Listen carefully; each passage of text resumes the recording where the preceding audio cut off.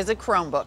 It is a $199 laptop, and it is not running Windows and it's not running Mac OS. It runs something called Chrome OS, which is an operating system created by Google based on the popular Chrome browser.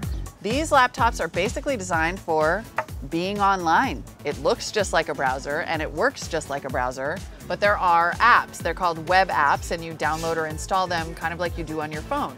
There are apps for just about everything. If you want word processing, you can use Google Docs or even Microsoft Word Online.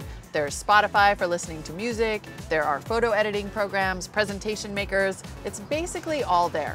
Now, when Google first announced Chrome OS in 2009, it was a little bit of a flop.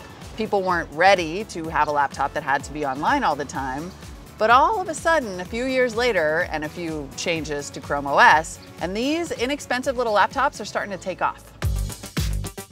Price is obviously the big selling point here because Chromebooks range in cost from $200 to $350. And about that being online all the time thing, you actually can access documents offline, and a recent update to Chrome OS means that you can now watch Google Play TV and movies when you're not connected to the internet. So you can watch a movie on a plane, which is really all we ever wanted. There are definitely some downsides. For one thing, these things don't have a lot of storage. 32 gigabytes is about the max, so think of it like using a phone. And if you don't already have a Google account, you do have to create one and of course use Google services, which not everybody's totally comfortable with. The operating system does take a little bit of getting used to, and it's just a fact that it works better if you're online.